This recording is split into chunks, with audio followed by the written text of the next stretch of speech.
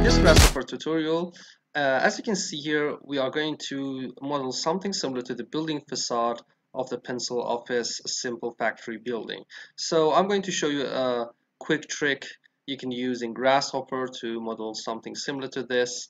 And for the architecture design, we're going to practice this in Grasshopper. So here you can see that I have modeled this in Grasshopper. We can control those. As you can see here, I can bring them down, something like this. And just with a simple graph mapper and some technique about relative item, I'm going to teach you how you can use it to produce the results. And you can see we can change the size, the number of the divisions. Here we have the length of this facade, and then we can just extrude that to produce the results. Okay, before we start from scratch, if you're new to Grasshopper and you want to know more about Grasshopper, what it is and how it works, I'm going to put a playlist up here which you can watch and get started with Grasshopper and then watch our tutorials. And for those who want to learn more about Grasshopper, we have some advanced tutorials in the Grasshopper course, which is called Power Course, and you can also watch the lessons up here. Okay, let's get started from scratch. I'm going to go for a new document and start this from scratch. So before we start, let me just explain this. What I want to do is to draw a line as the height of the facade, and what I want to do is to divide it by a graph mapper so I can control the height of these divisions. So what we want to do is to simply just draw a line, and we're going to control, bring it up, and have this. And we have to import that into Grasshopper. So let's just go to the params menu and put a curve here so you can see this. And I have put the bifocals plugin, so now we can just click on this and set this to the line, and we're good to go. So the next part is to divide the line, the edge of the facade, into divisions. So what I want to do is to go to the curve and use this evaluate curve tool to divide this. Okay, if you want to divide the curve into simple divisions, you can go to the divide curve and we can just connect this. You can see that we can divide this into sections. But for now, what we want to do is to control the division. So we have talked about the evaluate curve. If you have not watched this evaluate curve tutorial, you can also watch it up here. I will put it in the cards. So let's just reparameterize this and go for the when we reparameterize the line or the curve, it's going to be from 0, let's type this, to 1. So those who know about this, the domain of a curve or a line can be from 0 to something, but when you reparameterize this, it's going to be from 0 to 1. So now what I want to do is to simply just use a range. And if I connect this to the parameter, you can see that it's going to divide from 0 to 1 into steps. So here we go, and this is just a division. But the reason I am using the range is that we can just use a graph mapper in front of it. So those who don't know about graph mapper, again, you can watch the tutorial up here. We have talked about graph mapper, and we can connect it here to the graph mapper section, and now we can control that. So let's just use a graph type, and I'm going to go to the Bezier distribution. You can see that we can control the distribution. And as you can see, we can control that. And now we have those points which we can use it to produce the horizontal lines. So I'm going to go to the curve section and use this one, line STL. Connect the point to the start because we want to start from here. The direction is in X direction, so let's just give this an X. And now we can just give this a length and increase the length. Okay, so now you can see that when we change this line, we have a new facade. Let's just move this up. We can change the divisions. We can change the graph. Play with the handles. And we're good to go. Okay, so the next part is to produce something similar to this one and connect it. Okay, I'm not going to exactly model this in Grasshopper, but something similar. What we want to do is to divide these lines into simple divisions. So assume that we divide this from maybe 5 to 16. Okay, we can increase or decrease the division. And now you can see that this will produce 17 groups with 10 divisions. So this is going to be the first group, the second one, and up to the 17. Okay, and the 10 division points are these points: 0, 1, 2, 3. If you don't know about groups, again, I will put up a video up here which is related to flatten and graph, so you can learn about it. Okay, so what we want to do here is to control this. To make this as simple as possible, I'm going to right click and use the simplify thing, and you can see these groups, 17 groups with 10 division points. Okay, what we want to do is to connect something like this to this point, okay, and here to here and so on, or something here to here.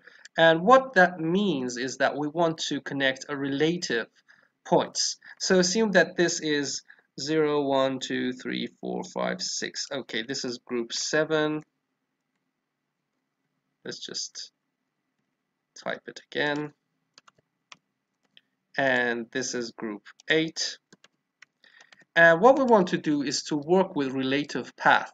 That means that we are going to say if this is a point which is number 0 in the group 7, we want to connect this to number 1 of group 8, right? So this is basically a relative path. That means that we are going to relate the groups and the indexes together. So what we want to do is to go to the sets, the 3 section, and here we have this relative item and relative items. For this tutorial, we're going to talk about relative item because we're just going to match 2 set of points. There's also another advanced thing here which you can use, which is basically, if I can find it, it's really powerful, and it's split tree. So I guess that I'm going to add this to the course. But for those who want to know, the most powerful tools in the tree section is relative item, relative items, replace path. That is really powerful because you can just change the groups. Split tree, that gives more power to the relative item thing. So now we're going to just scratch the surface. So let's just go for the relative item, and we're going to give this 3 points to the 3 inputs. So you can see that I have simplified this thing, and again, if you don't know about flatten graph, I have put that in the card section. So what we want to do is to type something in the offset, and you can see that it's a text input, and that means that we have to type a relative path or offset in the 3 section. Okay, this is really easy if I explain that to you. We have 2 sections. One is about the groups, and second is about the indexes. Okay, so this is the group or path, and this is the indexes or the numbers of the points. So what we want to do is to have something similar to this. If we just type, let's just say +1. Okay, this is going to be awkward. Let's just type into the Grasshopper section. I'm going to use this scribble thing. Okay, we can type something like this. +1.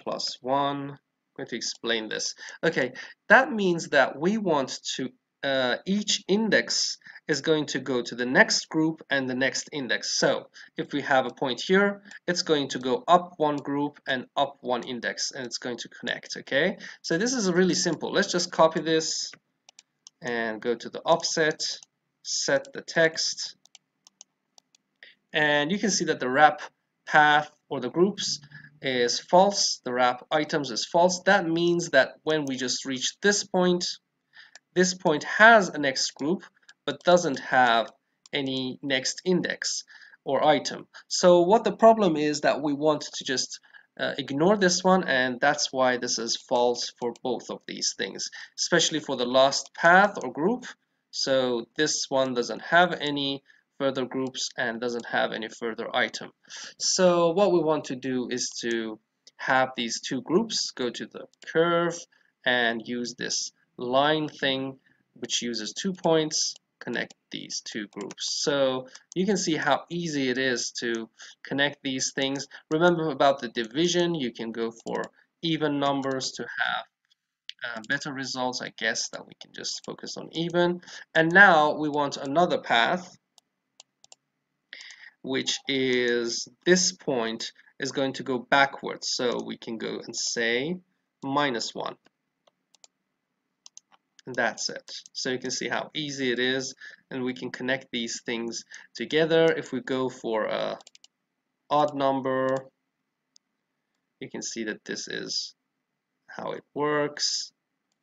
We can just change the number of division, and we can also work with this graph mapper, so you can see how easy it is to work with the divisions. Let's just delete everything, excuse me, preview off, and just have those lines. You can see how easy it is to produce those divisions. So if I go to the offset and type maybe +2, you can see that's going to go to each second group. Let me just put the divisions on so you can see it. Okay, so each point is going to go to the second group and the next point. That is why we have this one.